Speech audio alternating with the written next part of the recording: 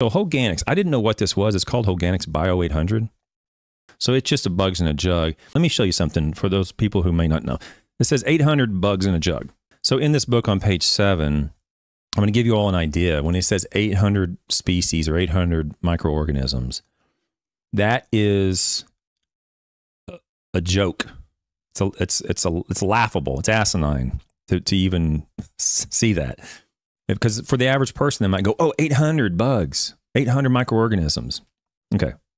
Now, let me read this.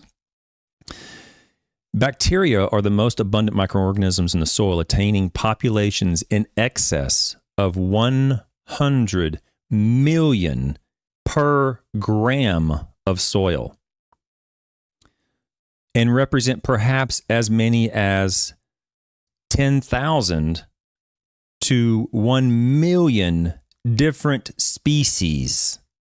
The viruses and bacteria, actinomycetes, can be anywhere from 10 million to 100 million in a gram.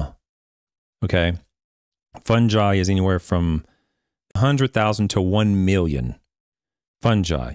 But the point being, 800 species is nothing.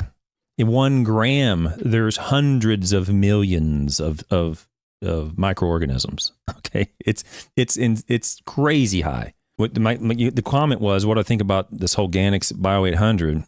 I'm not sold on any bugs in a jug or bugs in a bag until there's evidence to support it, and I'm not aware of any evidence that any of these bugs in a jug, 1, are probably even living by the time you apply them.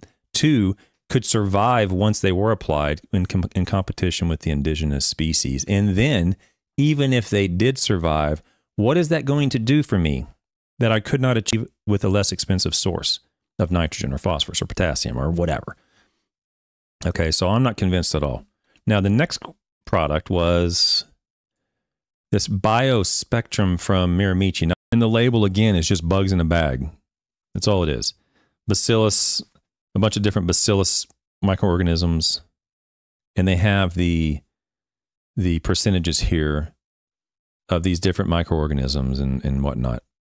So whether it's this, whether it's air injection, whether it's carbon fertilizers, it doesn't matter. Whether it's nitrogen, whether it's potassium, whatever it is, the knee-jerk reaction or the immediate interest in going and trying to try these products is very expensive. You're probably going to waste a lot of money. Just being honest. It may work. You may be that guy who said, I jumped on it early and it works. May work. Most of the time you're going to be disappointed. I'll say that. Bugs in a bag and bugs in a jug. I'm not going to say they don't work. I'm just saying I'm not convinced that they do work because I'm not aware of anything that would even be remotely convincing to me to spend my money on these products.